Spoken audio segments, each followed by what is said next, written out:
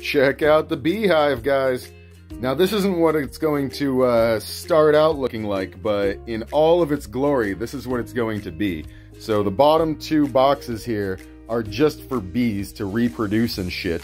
And then there's another box in here. I don't know if you can really see the split where the handles are. There's another box here, and that's going to be for the honey, just for the bees to get through the winter and everything.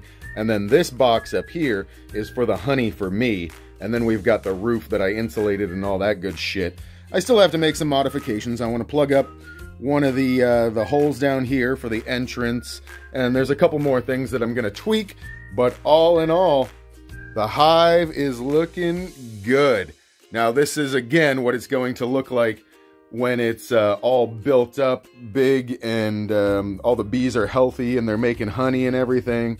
But it's all weatherproofed now. You can still see some bits of the paper towel, but you see that nice sheen that the tongue oil puts on there? It's like a real protective, almost rubberized layer, and that's going to help the rain bead right off of this thing. It's a lot of work to get it done for all these boxes and all the wooden pieces, but I think it's well worth it. What do you guys think?